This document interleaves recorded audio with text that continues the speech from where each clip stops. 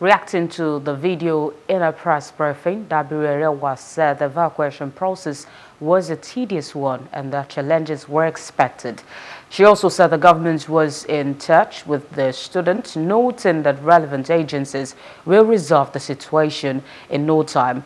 According to her, 13 buses have departed from 2 universities in Khartoum, carrying Nigerian students to the Aswan border in Egypt, adding that barring any last-minute changes, the first set of evacuees will be expected to arrive in the country on Friday.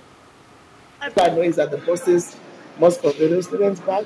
Right now, they are saying that if you don't pay us cash, we're not leaving. So that's a problem.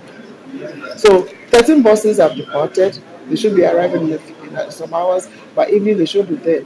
Air Peace should be leaving today to be able to bring them back by tomorrow.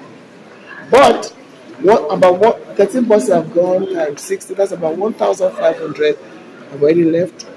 The remaining, the transporters are saying if you don't get the money, you're doing nowhere. So NEMA, Ministry of Humanitarian Affairs, must ensure that those monies are paid now so that the others don't get stranded. And then people are just coming. And that's what I'm talking about data.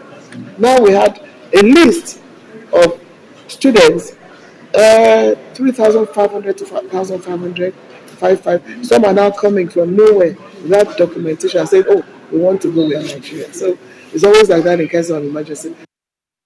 Hello, hope you enjoyed the news. Please do subscribe to our YouTube channel and don't forget to hit the notification button so you get notified about fresh news updates.